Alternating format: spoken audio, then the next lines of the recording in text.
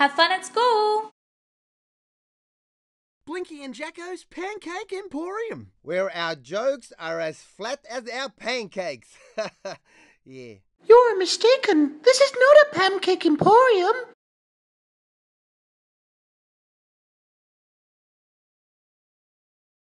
Oh man, you are gonna love it here.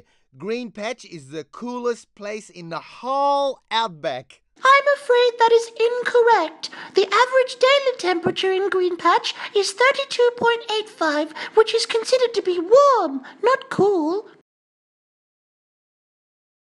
Perhaps you could all walk to school together. It's Hoogel's first day. Sure, we'd love to help you find your feet. I have talons, not feet, and I do not need help finding them. They are there. See?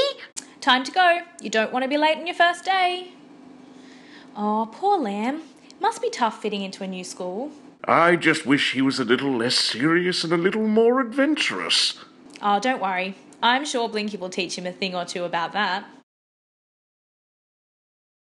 And the largest rodent in the world? The Brazilian capybara, which can weigh up to 91 kilograms and stand 62 centimeters tall. And what's 400 times 820? 328,000. What's the brightest star in the night sky? Sirius. Yes, I'm serious. I'd like to know, please. No, Sirius. In the Canis Major constellation. That is the name of the star. Hello? The bell rang? Playtime? Shh! Blinky, Hugel's answering questions. Yes. Maybe you should ask him why he doesn't like to have fun. Fun? This is an abstract concept. I have no data. I cannot find an answer. I think he blew a fuse.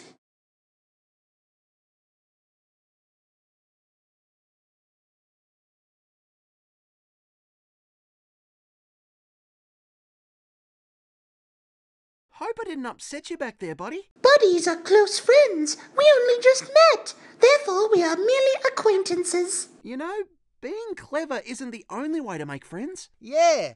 For example, look at me. I use my knockout combination of boyish charm, devastating good looks, and sense of adventure. I believe adventure is an unnecessary risk. Yeah, you're right. Even the tree of knowledge isn't worth it. What tree of knowledge? That's not in my books. Well, if it's not in your books, I mean, sheesh, who even cares about a tree that knows the answers to all of life's questions anyway? Where?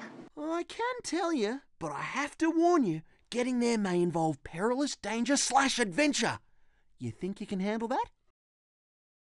In the outback of the outback, at the end of a ravine, by the bend in the ancient Hoa River grows the Tree of Knowledge. Its leaves are silver and gold, its bark made of bronze. What is the capital of Peru? The tree knows. How many toes do dogs have? It can tell you. How long is a piece of string? You betcha, it has the answer. A fierce flying creature guards the tree and all of the knowledge contained within. Caw-caw! Caw-caw! Okay, thank you. Bye-bye. But the creature only works weekends. Weekends? Part-time. It's Monday. He won't be there today. No pressure, of course. If you're not interested in knowledge, I totally get it. Of course I'm interested in knowledge. That's all I'm interested in. We should leave for the tree immediately, before it gets dark. Why didn't you tell me? I love magic trees. I love magic everything. Why else would people call me Magico Jacko? No one calls you that. There is no magic tree. Jacko, who better to take Hugel on an adventure than... Who? Who's taking him? Who is it, Blinky? Tell me. I bet it's someone really great. The suspense is killing me. Tell me, Blinky, who is it? Us, you dummy. Oh, yeah, us. Yeah, I knew that. Yeah. Look, he's gonna love it. He just doesn't know it yet. Yeah. Isn't this great? Out in the great unknown, having an awesome adventure. Ah!